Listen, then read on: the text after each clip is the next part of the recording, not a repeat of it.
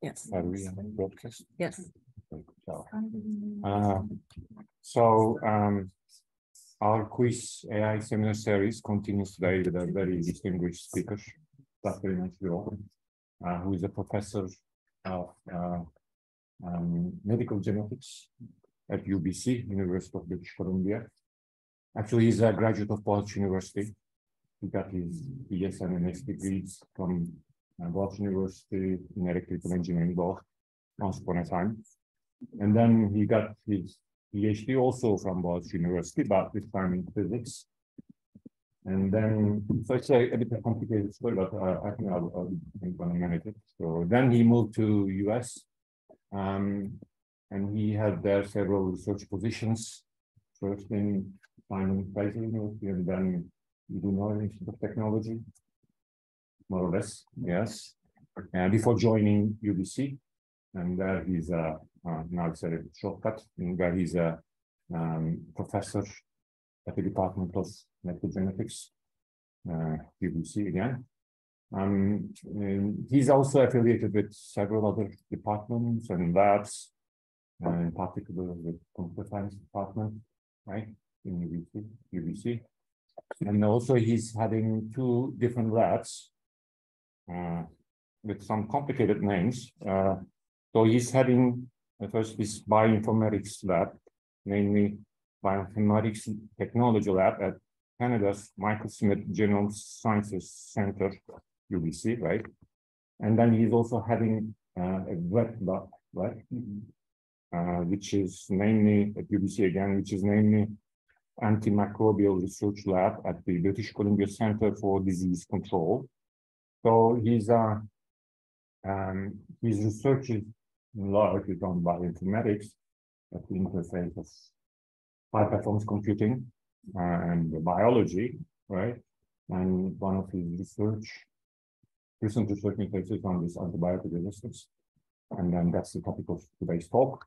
What he's doing actually kind of interesting is that he's trying to combine theory and practice. So he discovers these new biomolecules and new generation antibiotics in his bioinformatics lab using computational techniques like sequence modeling, AI techniques, machine learning, deep learning.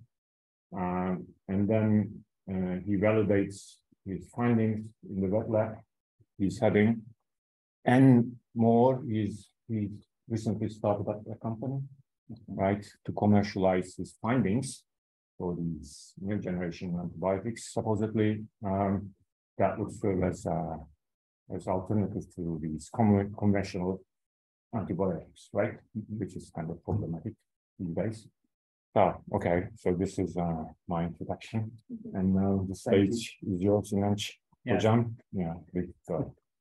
Yeah, thank you for the invite, and it's a pleasure to be here. Can people online hear me? So can I just stand here and talk from this? Yes, Hocam. So any complaint? No. All right. Yeah, thanks for being here physically and virtually. Today I'll be talking about mining genomic resources to find novel antimicrobial peptides. So before I start, I will do my disclosure. I am a founder and chief scientific officer of a company developing antimicrobial peptides as alternatives to antibiotics. So my talk is going to be related to that.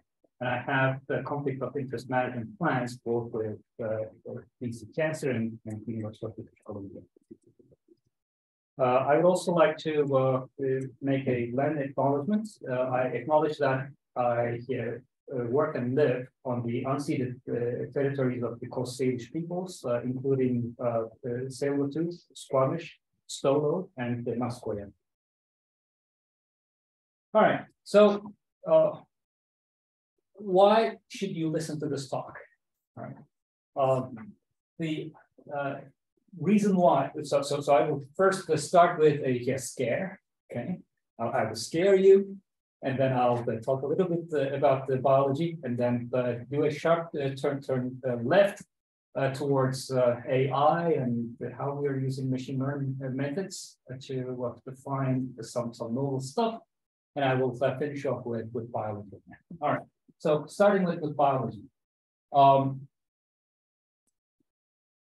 There was this recent study published in the Lancet indicating that there are 4.95 million deaths in 2019 related to antimicrobial resistance. So that is the antibiotics that we are taking are not curing us, right? And the global burden is quite high, and it changes from bacterial pathogen to bacterial pathogen, and from antibiotics to antibiotics. But there is some really scary stuff right here. So, for example, this Acinetobacter baumannii is also known as a hospital bug, and the carbapenem resistance to that bug is quite rampant. And Turkey, as you can see, is in the red zone, meaning over 80% of the isolates that are inactivated are resistant to this particular antibiotic. All right. Okay. So how does antibiotic resistance emerge? It emerges whenever we use antibiotics. Okay, so it's not only about the poor use of antibiotics, overuse of antibiotics, although they are factors, but it evolves every time and evolves quite fast. So there is this inspiring study from the Harvard University, from Kishoni lab, that starts with this mega Petri plate experiment. All right, so it's a 4 feet by 2 feet construct, and what they do is they fill this plate with a growth medium. All right, and there are some sections going from outside in. You have only growth medium at the edges, and the next section over has a 1 MIC of antibiotics. 1 MIC meaning minimum inhibitory concentration. So just enough dose to kill the pathogen of interest. Right. So I believe they are working on E. coli here. And then the next section over has 10 times that antibiotics, and then 100 times, and the middle section has 1,000-fold dosage of that antibiotics that can kill the wild type bacteria, right? And they start they inoculate the edges. The bacteria would just eat up the resources, just multiply in there, and reach the boundary and stop a little bit as it's thinking. And then it finds some or evolves some mutations. It collects some mutations to break into that region, and then it does it again, and again. All right. So you can see that there are multiple paths for antimicrobial resistance to tolerate 1,000-fold drug concentration. All right. And it does that, take a guess, within a couple of weeks. All right. So there's really some scary stuff here. And we are going to come back to this to see how we can replicate a study like this. All right. And this slide is taken from the government of UK's website. It is indicating the date of discovery and the date of first resistance identified against some classes of antibiotics. All right, so here we have the penicillin discovered in 1928. The first resistance was observed in 1940. Right, and some of them are happening almost instantaneously. All right. Another scary stuff here is since 1986, since daptomycin in 1986, there are no new class of antibiotics that are approved for use in clinics. All right. And I will add one more antibiotics here, and that's colistin, which was again discovered in the early 1950s, and the emergence to colistin was first observed in 2015. Now, colistin is a kind of a different animal. All right, it's not a conventional antibiotics, conventional small molecule antibiotics, but it is a molecule called a polymyxin. All right, so to be precise, polymyxin E. What polymyxin is a protein, I guess a small protein particle, all right, a peptide. And it is known that antimicrobial resistance to antimicrobial peptides, those peptides that can work as antibiotics, that occurs much later, right? So that's to our advantage. And humans are not the only animals that use antibiotics, all right? So there's this nice nature picture from the Vancouver Island, from Swan Lake Nature Sanctuary, where I took the picture from CBC News website. A photographer, Tony Austin, took this picture with this crow engaging in an activity called anting. Can you see the ants crawling on the body of the animal? So it is inviting those ants on the body. All right. The thinking is, the hypothesis is that the animal has some skin infection, and it is inviting those ants to crawl on it and to deliver something, antimicrobial peptides. All right. So the animal is taking the antibiotics topically, so on its skin, and then of course it eats the ants, so it is also taking it orally, right? Okay, so that's inspiring. There are several different kinds of antimicrobial peptides. They are usually small protein particles, all right? So meaning between 15 to perhaps 50 amino acids long. They are cationic, meaning they are positively charged. And they are amphipathic, meaning their hydrophobic and hydrophilic residues are aligned in some particular way. About 25% of known antimicrobial peptides have determined structure, and they are usually classified as alpha helix, beta sheet, alpha beta mixed, or extended coil, so no foreign. Okay, so how do those antimicrobial peptides come to be?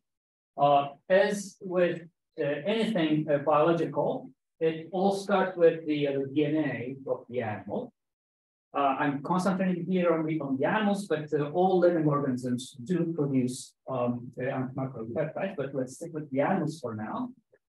The DNA would be transcribed into RNA, and RNA would be translated into protein. So that's the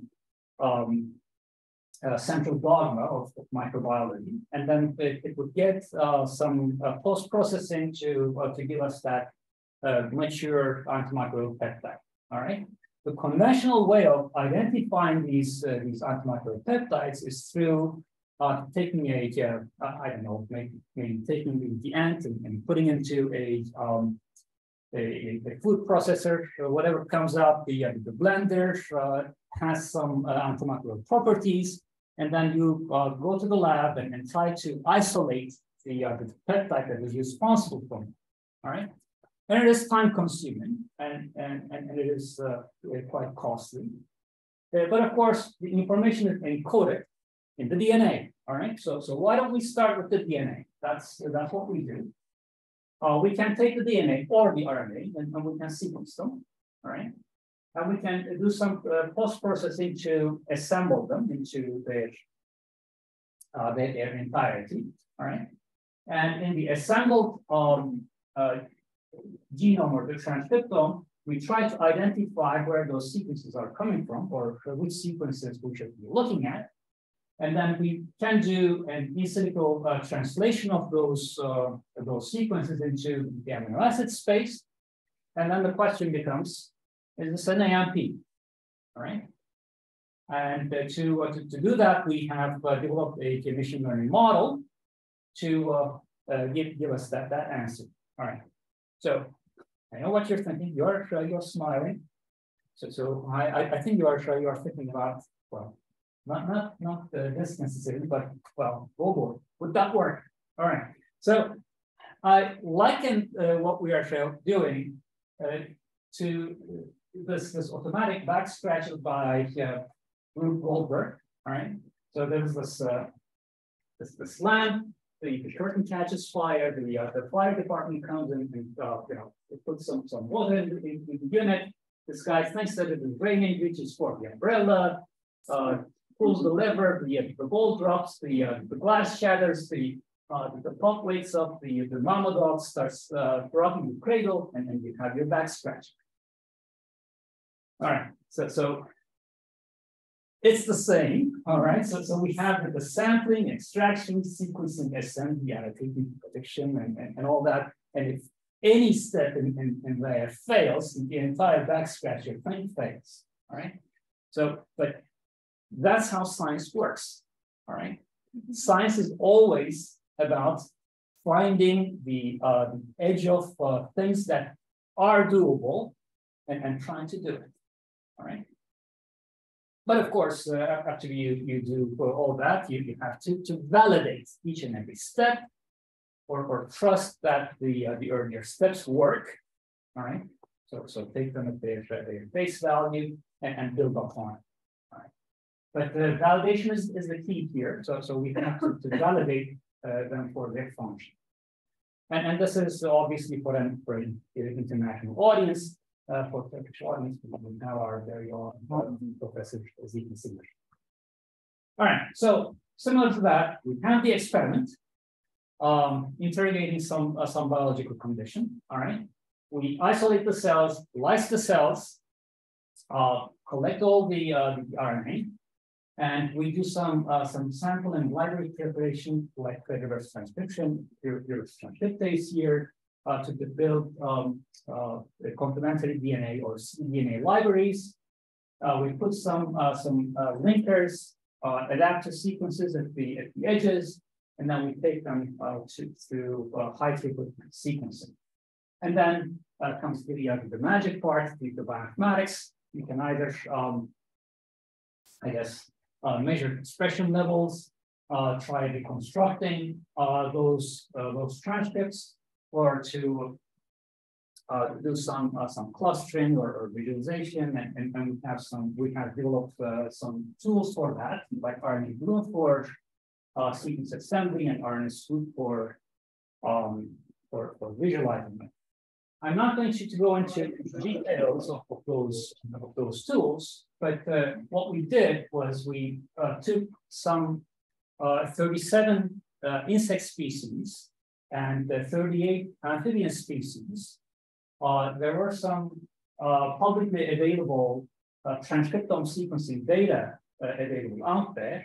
It was a perfect use case for RNA-Bloom.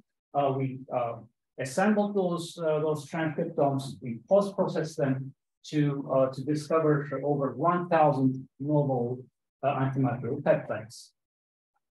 So we think. But it was still in our imagination, all right? But before validation, I would like to take you through the AI component of this enterprise. Okay, so we have this amino acid sequence. Is it AMP or is it not an AMP?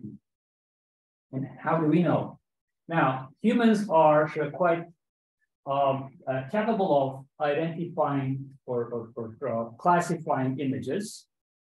I'm sure everybody in this room and visually connecting can distinguish a cat from a dog, right?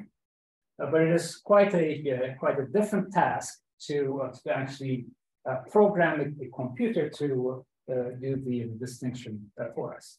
I mean, we not only do that, but we can also say whether the cat and the dog are a puppy and a kitten, right? So we have those availabilities. And how would you do that? I mean, one thing we can do is looking at those doggy and puppy pictures. If the ears are down, it's a dog. If the ears are perked up, it's a cat. Well, not quite. You guys have their ears up, so they're not obviously cats, right? Okay. Well, if the ears are down, or if I can see the tongue, it's a dog. Otherwise, it's a cat. Well, sure, it can work sometimes, but good luck if you encounter this guy and think that it's a dog, right? So, I mean, not only that, if we go back, say here for 1,000 years, a picture that was taken from some wall paintings in Egypt, we can say that it's a dog, right? We can tell that it's a dog, and we can go 10,000 years BC, and we can still spot the dog in the midst of those humans, right? So there's some context there. Or if we come to our day and look at the drawing of a 6-year-old, is this a dog or a cat? It's a cat, right? All right. So it's so easy for us. It's so darn difficult for computers. So how would the computers do that? Computers do that based on thousands and thousands and thousands of labeled cat and dog pictures on the internet, right? Now, of course, we don't have that luxury for antimicrobial peptides because there's only a couple thousand identified antimicrobial peptides to work with today. But that did not deter us. So we built this machine learning model called Amplify. What we do with Amplify is we input those peptide sequences we have identified through our bioinformatics methods, right? We do a rudimentary representation of those antimicrobial peptide sequences using a one-hot encoding for 20 amino acids. We're going to build a 20 it's a size 20 bit vector and put a 1 to correspond to each amino acid in there. And we built that for the entire sequence, all right? And then we feed that into a bidirectional long short-term memory layer, which is something that is, I guess, inspired by natural language processing, all right? And the I guess, justification behind that is because the amino acid sequences have some structure that we would like to capture. And then we have the attention layer, multi-head. What does it stand for? Multi-head. Attention. Yeah. So it's an attention layer, dot product attention layer. And it is again inspired by natural language processing because when I'm talking, you are not paying attention to every word I'm saying, but some words are more valuable than others. So you are paying more attention to certain words there. And then we have a context attention layer on top of that, which we are, I guess, distilling into our output probability score using an activation function. All right, and the method is called Amplify. All right, so would we need all these complexity? To answer that, we have conducted an ablation study. So it is a manifestation of the Occam's razor, all right? That is the parsimony principle from the 14th century philosopher. So it says plurality should not be a positive without necessity, all right? So don't make things overcomplicated if you don't have to. So how do we test that?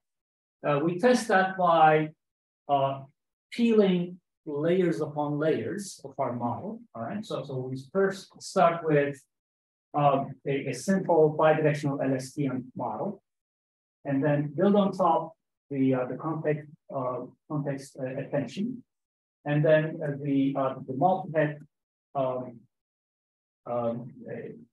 dot product attention, scale dot product attention, and then finally all that with an ensemble method, and you can see that the performance of the method improves all the time. So higher values indicating better performance. How do we measure them? Using several metrics: accuracy, sensitivity, specificity, F1 score, which is the harmonic mean between sensitivity and specificity, and the area under the receiver operating characteristic curve. All right. So the metrics here are point metrics, and this is an overall performance measure. And then, of course, we compare it to a competing method.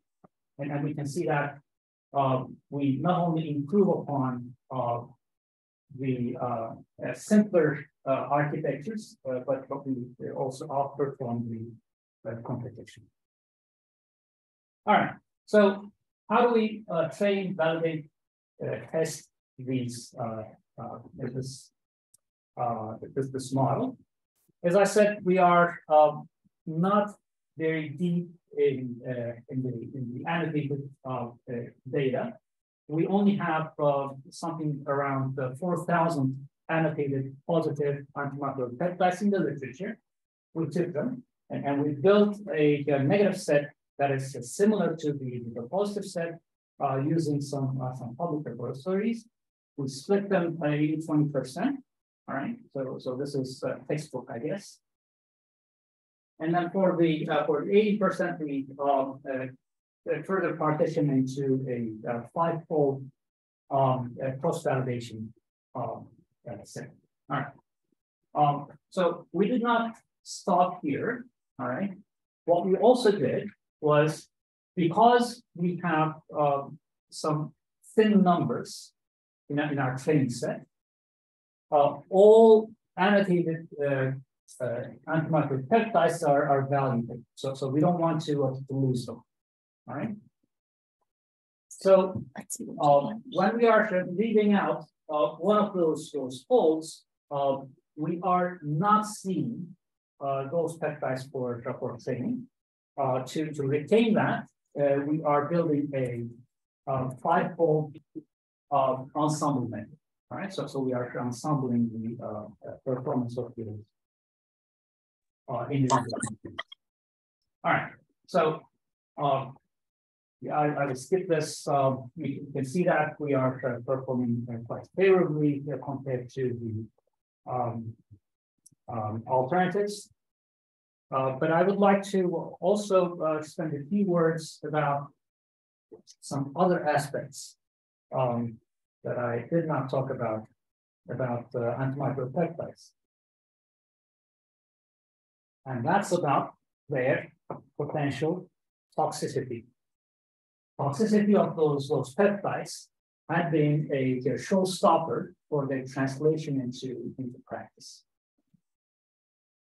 What we would like to do is we would like to take those predicted AMPs, and we would also like to predict their toxicity profiles, so whether or not they are found.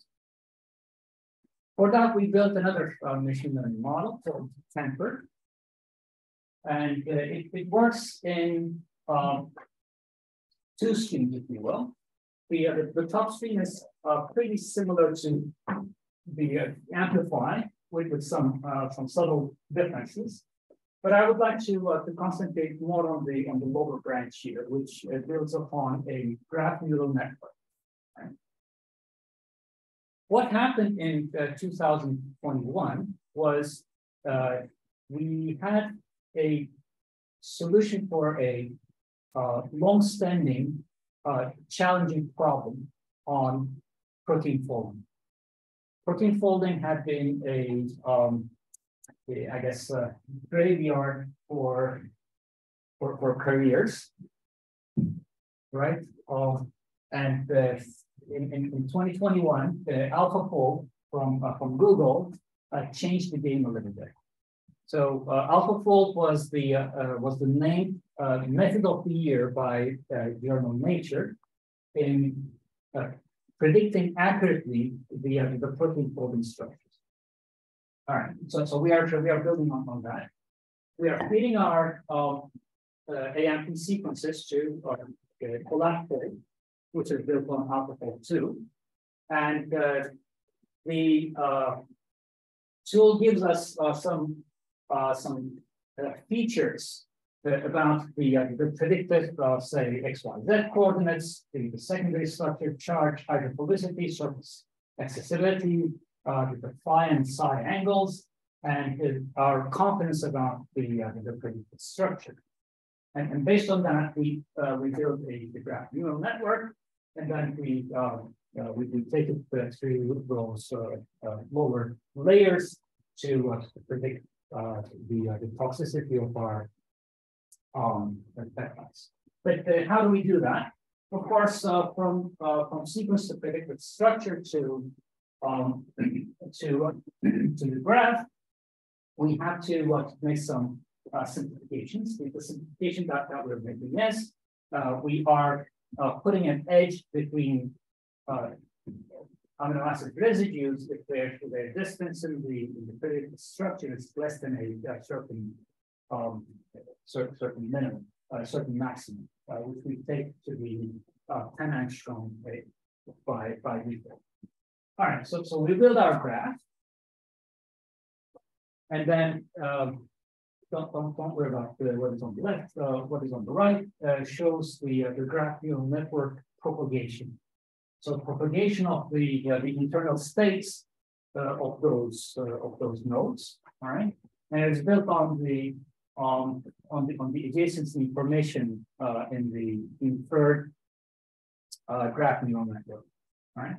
So we have our equation. So we have an update of those states, and then we feed those into an attention layer. Again, some residues are more important than others, and then we feed that into a fully connected layer, and then output is the output of an activation function. All right, so the number of positives is similar, all right, and we have a more or less balanced training data. For validation, we have an unbalanced set, and for testing, we have an unbalanced set.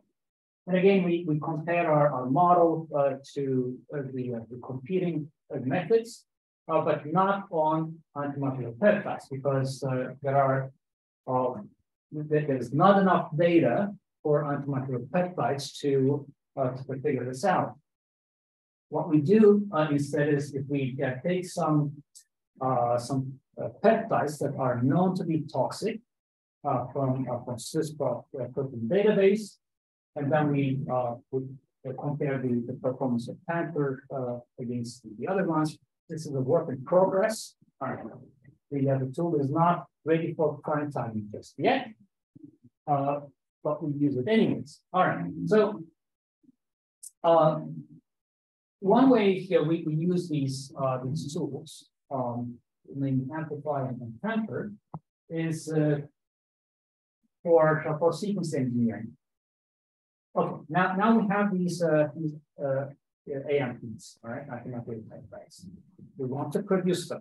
One way of producing them cheaply might be through a fermentation model. So we can build a recombinant yeast cell to express the peptides for us with some linker sequences or some adapters, some signal domains in the front. But don't worry about that. We want to have these antimicrobial peptides produced. Okay, but if we build, for example, an antimicrobial peptide in that structure for one of our star candidate peptides called PEGI1, our partners in the wet lab told us that it starts with a lysine, and the TED protease does not play nice with lysine on the N-terminus, so we have the beginning of those peptides. So they said, why don't we prepend them with an S or a G? Okay, so we have two options. Which one should we pick? It's an expensive proposition, right? To try both of them. So which one should we try? We constructed the two candidate sequences with S31 and G31. And we asked amplify and temper to relate. For amplify, this is a log transform, like a decibel transform for the values. So higher is better, right? And for temper, it's a probability like score, so lower is better, right? So it's a probability of toxicity. And when we ask amplify it tells us that G31 is preferable over S31. And luckily, temper thinks the same. So it is, again, a highly confident antimicrobial peptide, and it is also predicted not to be toxic. All right. And when we look at the predicted structure of those alternatives, we cannot tell much definitely. All right, so we are going for okay, and how do we validate the back structure? We validate them using a protocol called antimicrobial susceptibility testing.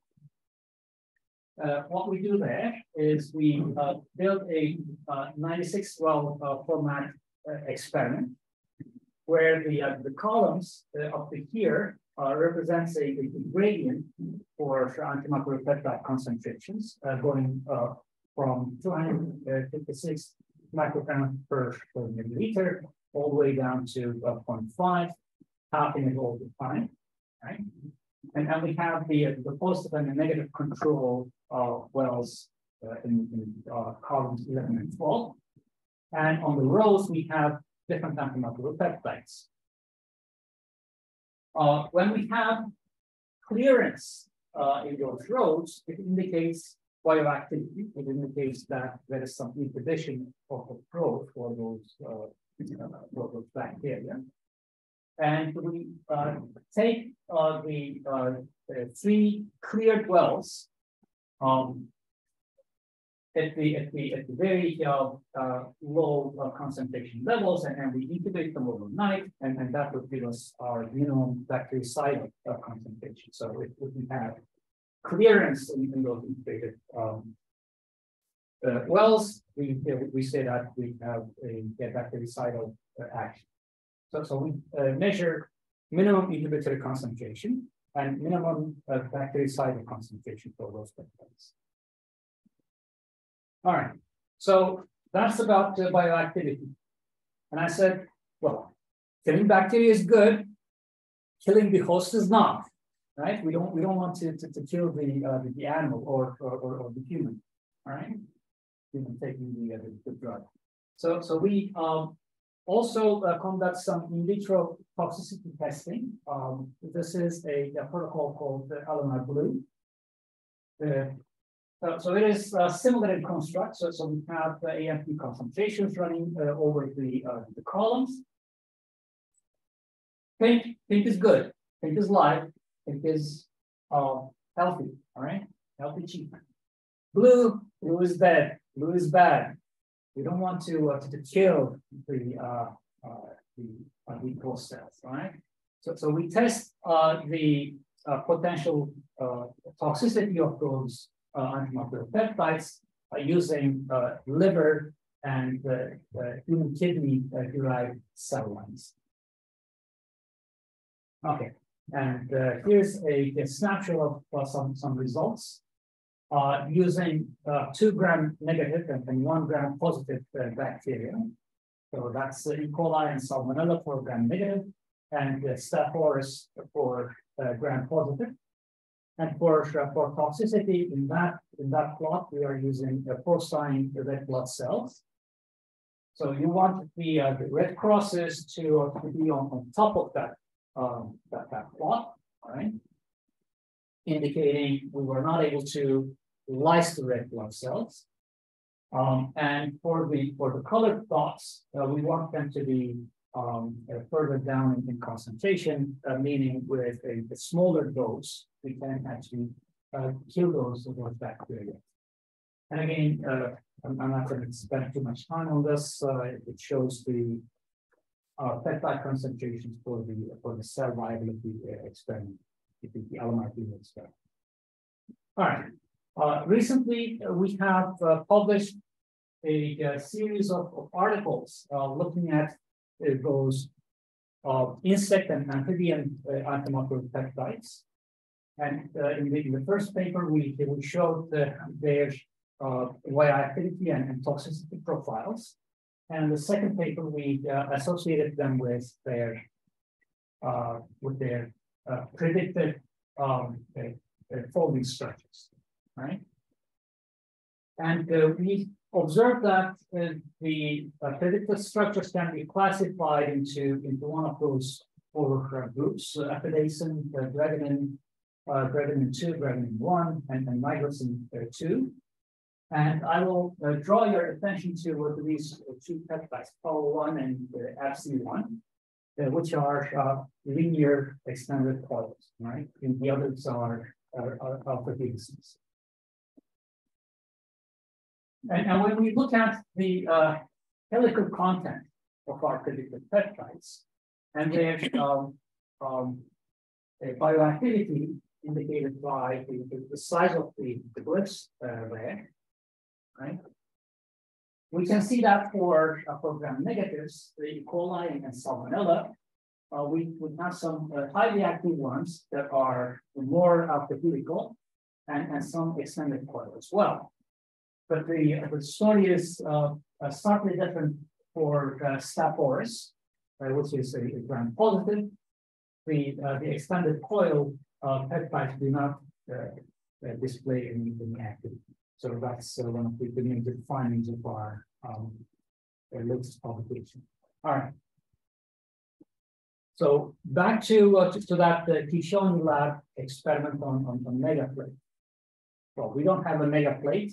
What we replicated in that study was using a 96-well format, so-called passage experiment. So you expose your bacteria to those antimicrobial peptides, take whatever is not killed, and expose them to antimicrobial peptides. Again, take what is not killed and rinse and repeat for a duration of 10 days.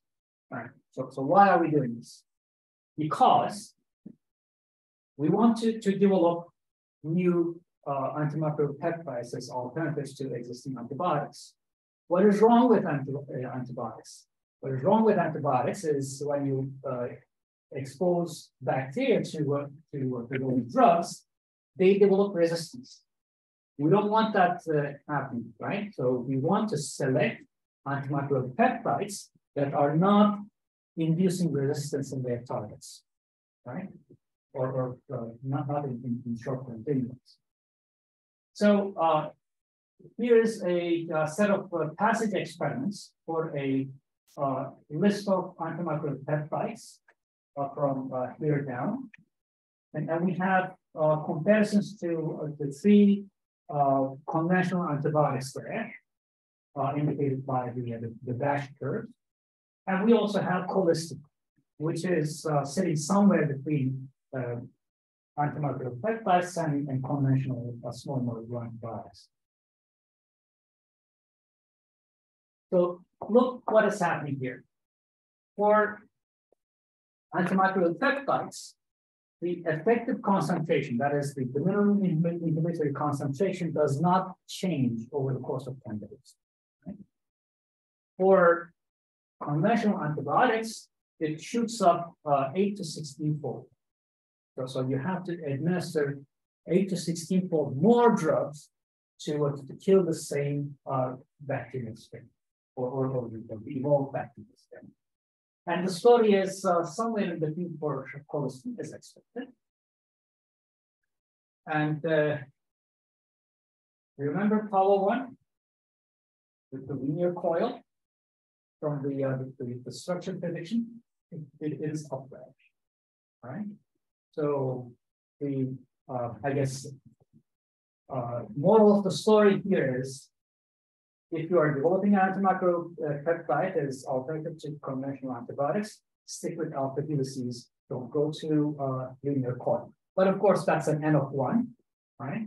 We have to repeat the experiment for other linear coils, but it is very indicative. And although I'm not showing you the results there, the story is pretty much the same for APC1, which is also an extended coil.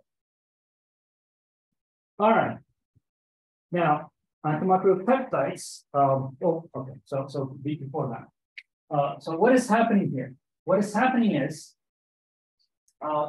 this is a naive E. coli cell under transmission electron microscopy image. All right. And we have a 1-day exposure to Power 1 and 10-day exposure to Power 1. And what we are observing is a thickening of the cell wall, right? And it's not the same for an alpha helix before that. And yes, the cell looks paler, and it's not a one-off or because of the exposure time of this image. They do lose their I guess innards. To when they're exposed to the J4. Okay. All right.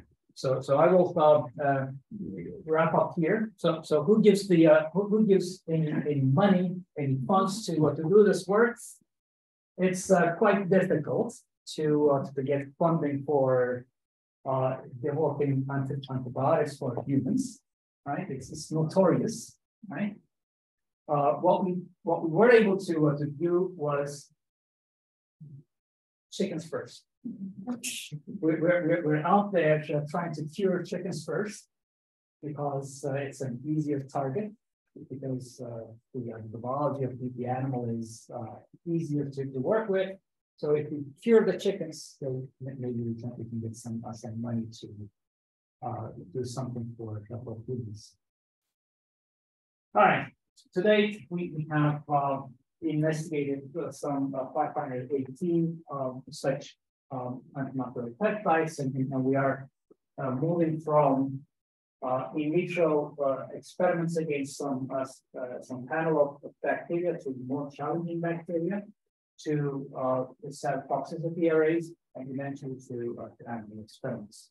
All right. This work was brought to you by letters A, M, and P, and a bunch of people from the machine learning side, also wet lab side, and Renee is my right hand in the lab, keeping things afloat. And these are my collaborators on the project. The project name is Peptide, and Peptide is a consortium with many people across 4 or 5 institutions, and we have a lively end user advisory board that are guiding us in this endeavor. So I will stop here. Thank you for your attention, and I'll be happy to entertain any questions. So have you started with the chicken experiments? Not yet? We have. Oh. We have started with the chicken experiments. Not on the commercials, not on the academic side, but on the commercial side we have. We exposed 1 week old chicks to TED1, that is TED thing. And we were hoping that they would like their water, because the water is laced with those antimicrobial peptides. They drink it, they are fine, they live, they are exposed to some bacterial challenge, and they seem to be faring well. And it's still delicious. That we have not tested. Soon. Okay, maybe that Next year, 2023. Why chickens? Why chickens? All right. So, because there is a history also that we cannot eat animal chickens because they are, exposed to so many antibiotics and so on. Is that the motivation? Motivation. So antibiotics used for animal farming is being banned. It is banned in Turkey, it's banned in the EU, it's banned in Canada, US, not in China, not in India, but it is being banned across the world, right? So the farmers need some alternatives to conventional antibiotics. Why not cattle? Why chickens? Because chickens live short lives. Anyway, right? The broiler chicken lives 42 to 45 days. Sad. So they don't have enough time to accumulate any adverse effects through long exposures to antimicrobial peptides. If there is any, we don't know, but that's one of the justifications there. And they're small, so they need the lower doses.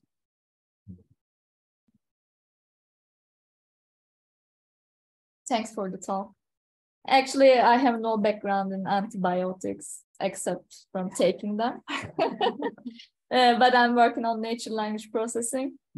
So the architectures you have shown seems like from 5 years ago to me. And I was wondering, are you planning to catch up with the AI literature?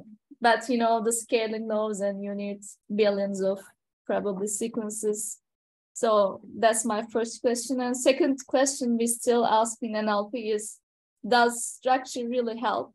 Like, shall we just feed the models with just free text, or shall we, for instance, use graphs or trees to represent sentences, for instance? So this is still an active research area. So I was wondering what do you think about whether structure would help, or we would just keep working with free text? So two very good questions. For question number one, I'm a user of AI. I'm not an AI researcher, right? So therefore, it would benefit us quite a lot if we were into some collaboration in that business. So we would definitely benefit from the latest technologies, transformers, and all that. But we're not even trying to keep up with the current literature. Now the question is, do you have enough data? Do we have enough data? So that ties into your second question. The simple answer is no. We don't have enough data, right? Because the available labeled antimicrobial peptides are only 4,000, 5,000 or 8,000 if you relax your conditions a little bit. 4,000 is not deep enough data to do deep learning, right? So let's park it on the side for a moment. On the other side, about the graph structure, or if the graph structure is going to help. We did do an ablation study for the sample model. So we looked at using sequence only or using graph neural network only. And yes, if we use both of them, it is helpful in getting better performance. So let's take it from the part. We don't have enough data, but what we do have is the predicted structure. So just like in the earlier days of cat and dog images, and Michelle would be quick to point out to the earlier challenges of pattern recognition or image classification, there are some certain techniques that can be applied if you have a graph structure. Like, for example, the answer should not change if we translate coordinates, or if we rotate the protein, right? The protein is still the same protein. So there are some good things you can do with a graph structure if you allow or if you enrich your training and validation and testing data by doing some tricks like that. You mean data augmentation? Data augmentation. Okay. Thanks. You're limited with this data set, which is of size 4,000, and there is no possibility that you will have more data for this problem, except maybe data augmentation. Data augmentation is something we are thinking very critically about. The enrichment of data, so having more labeled data would only come if we have more answers from these guys, right? And this was a culmination of 3 years of work. Right? To give you some context, the 4,000 figure in the literature is the grand total of some 80 years of research. So antimicrobial peptides were discovered before penicillin. So in 1910, 1920, that time frame, all right? Well, so it's 100 years, right?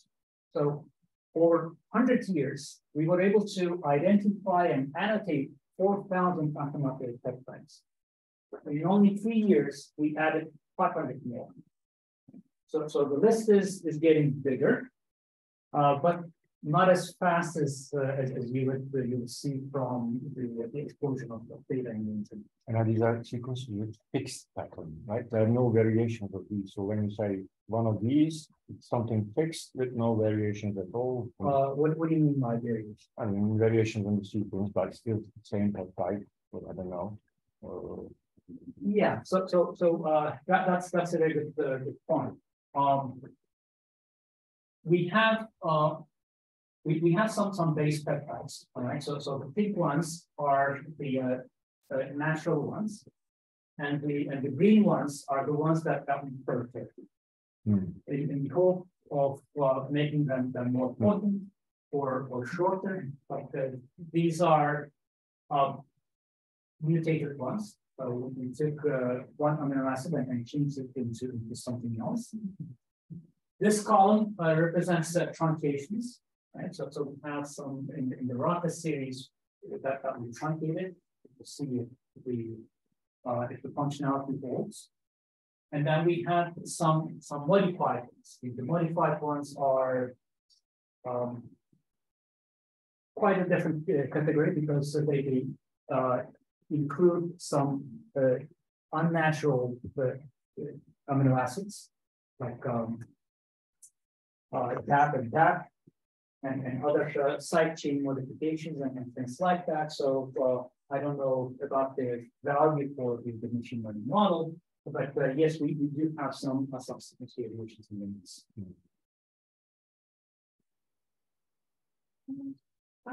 Are the mechanisms the same for the antibiotics and the peptides? And why don't we digest that? I mean, as hosts, the peptides. Yeah, no, very good questions. I did not have a mechanism slide here, but mode of action of antimicrobial peptides are broadly classified into two groups: direct action and immune system modulation. What we are able to test in vitro studies so far are the direct acting antimicrobials. What is good and bad about antimicrobial peptides is their bioavailability.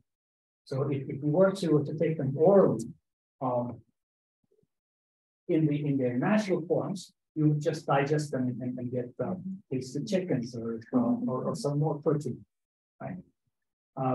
But there are some interesting developments in that front, mostly in nano-encapsulations and things like that for the delivery method. So the oral dosage of these antimicrobial peptides is being worked on. But for example, colistin is being delivered through injection. And there's, I guess, immune system modulation is only possible to observe when we start taking the animal trials. Thank you very much. It was very interesting and significant things about antimicrobial peptide development was exciting for me. So in our center, Infectious Disease Center, I am the Laboratory Director of Infectious Disease Center at University. We are now working with some superbugs.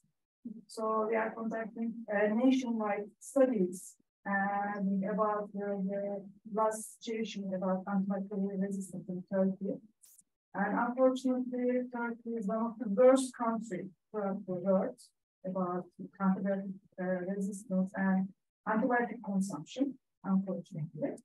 So, for example, resistance rates against Acinetobacter baumannii against carbapenem is over 95%, unfortunately. And we have growing colistin resistance problem, it's about 30%, unfortunately. And we have growing C-positive Helicobacter, one of the latest antibiotic problem in Turkey, it is about 30%. And we have growing Staphylococcus resistant problem against, it is one of the latest antibiotic, unfortunately, it is about 30%, right? So the reason of that is the uncontrolled use of antibiotics in Turkey. And unfortunately, the bacteria, they are very smart. They have very good adaptation, strategies with antibiotics. You showed in one of your slides, the infected. And when I look at that picture, did you test the standard strains, or did you test, for example, carbapenem resistant Klebsiella or colistin resistant Klebsiella in your antibacterial peptides, or are these only standard peptides? Because we know that they are very smart. And also, the second question is, what is the targets of these antibiotics on the cell? Is this cell membrane, cell wall, or protein synthesis? What is the target? All right. Yeah, so thank you. All interesting questions. Yeah, no. I think that's spot on about the problem. The first three here are garden variety non-pathogenic bacteria. Right? So they are type strains of E. coli, staph, and salmonella. But of course, because this is a veterinary drug project, we are also testing the pathogenic E. coli and salmonella enterobius. Okay. So they are of interest to the chicken farming community. But we have also tested these antimicrobial peptides and trying to identify here, for example, the NVM strain. Okay, so that's a key originosa. We also have some Klebsiella. We have the colistin resistant E. coli here, right? This Klebsiella, I don't have the strain number there, but this is a hospital strain, and it is resistant to it does indicate multi-drug resistance, not against the colistin, but to the other antibiotics. I'm trying to identify here. For example, this Salmonella Heidelberg is again a multi-drug resistant. What we are happy to see is when we test these AMPs against those multi-drug resistant bacteria, we see that they are naive. So they respond almost with the same way as the non-pathogenic strains. The mechanism of action, we are only beginning to look at the mechanism of action, but because these are direct acting, and because the majority of them are alpha helicins, the common understanding in the literature is that they act through the membrane, through destabilizing the membrane of these cells. For Power 1, which is an extended coil, is thought to be going through the cell membrane and interacting with the flux box. And that's why the thickening of the cell wall is keeping them out, or perhaps rejecting them out. The benefit of that is interacting with the cell membrane as opposed to going inside the cell is well, it means that they are not interacting with the DNA or the RNA. So they are not causing mutagenesis, right? So if you are disabling the mutagenesis, then bacteria are not going to evolve as a response to it. Not as fast. Maybe by changing their lipid bilayers, but not through some other, right? Coming back to colistin for a minute. Colistin was a shelf drug for the longest period of time, right? Because it was thought to be toxic, and it was only limited for use for, say, cystic fibrosis patients, for some multi-drug resistant urinary tract infections, and some very particular infections as a drug of last resort. That, however, did not prevent farmers from using it, mostly in China and in the EU. So China was the biggest producer of colistin, and EU was the biggest customer of colistin. They have used it extensively, and unfortunately, colistin resistance is emerging as a problem. We have from chicken farms, especially in chicken farms. But we have tested our AMPs against colistin-resistant bacteria, and they are naive to our AMPs as well. So there's hope, but we have to be very careful in developing these. Yeah. And so the flux pumps also bacteria, they are really, they have high capacity to control the flux pumps. So we saw, some projects that they, increase the expression of the flux pumps easily. But maybe other mechanisms, as I saw, the thickness of the cell wall, maybe some mechanisms in the cell wall also is activated by the Thank you very much. It's very, very, exactly. Thank you. Thank you. Thanks for the great questions. Thank you for talking. As Kusan mentioned about that, we are working on the polycystin exposure, and we are working with similar experiment with the polycystin exposure with a different generation, different concentration of the polycystin. I have the question about the augmentation of the data. How many data did you need to perform these antimicrobial peptides? Which means that even in the bioinformatics studies, we increase the variation, we increase the repeatability of our data, which means that the 4,000 of isolate sequences with the repeated, or just only differentiate the isolates. Isolation means no variation on the pattern? No, you means that the variation is occurred. Yes, yeah. That's why we increase the repeated testing. Then you get variation, or decrease the variation. Adding the more samples, more repeated experiments. And your pool including the repeated experiment, or just the separate isolate sequence? Yeah, no, good question. What we would be very careful, what we should be very careful about is overtraining our models. Right? So that's why using the training data wisely is very important. You wouldn't want to memorize the 4,000 sequences, right? But you would want to get the essence of what it means to be an NM. So that's the abstraction that we are trying to get out of the set of 4,000.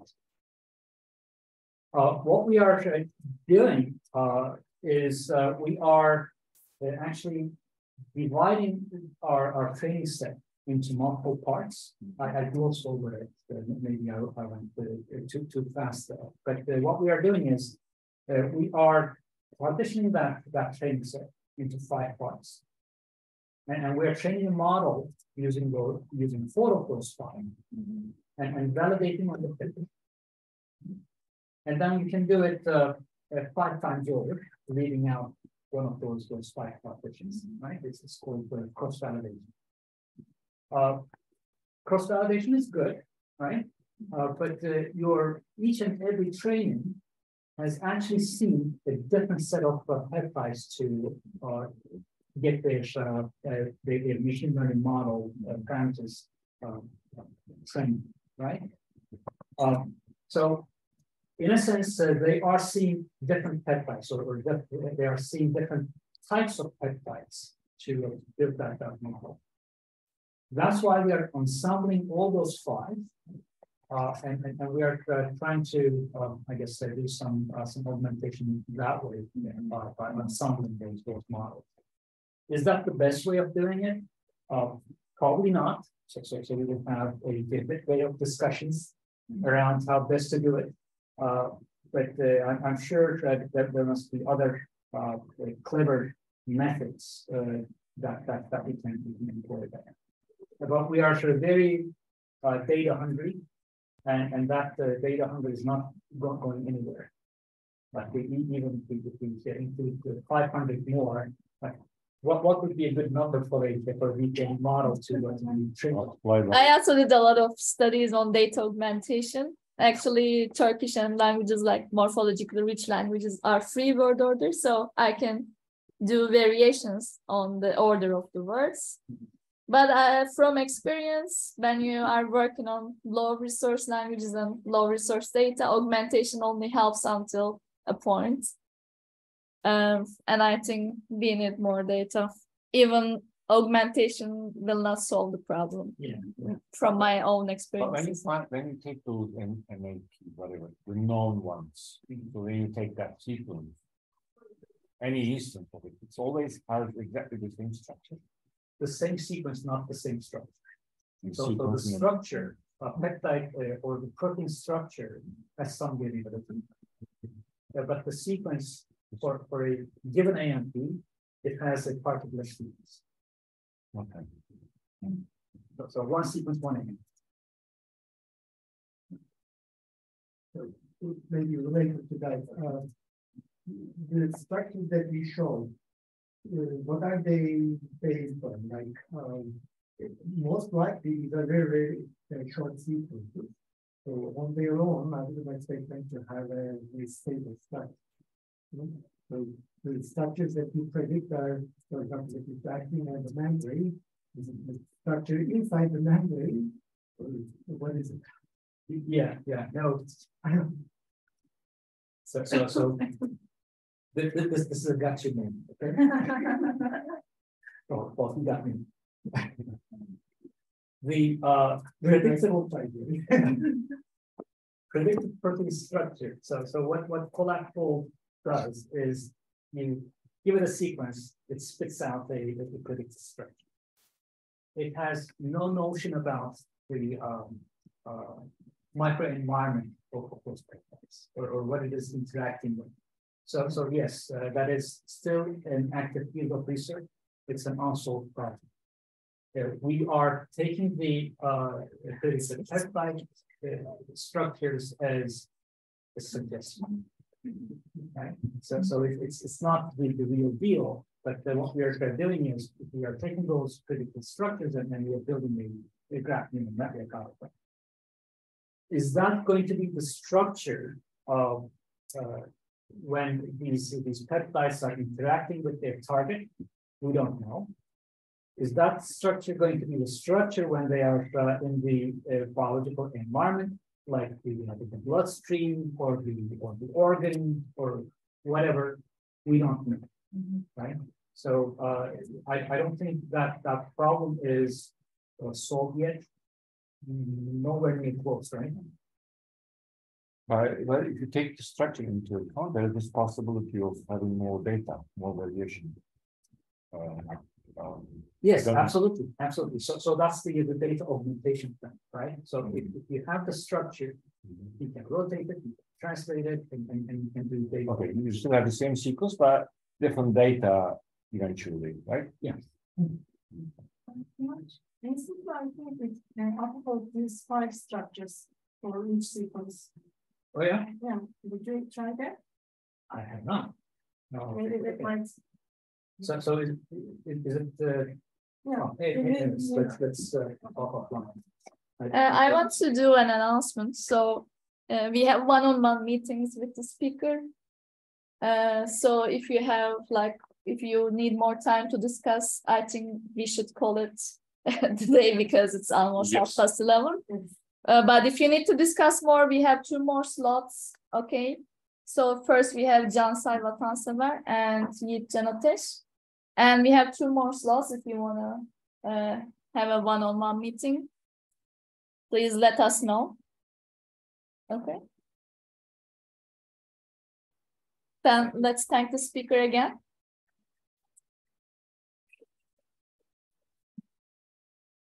And we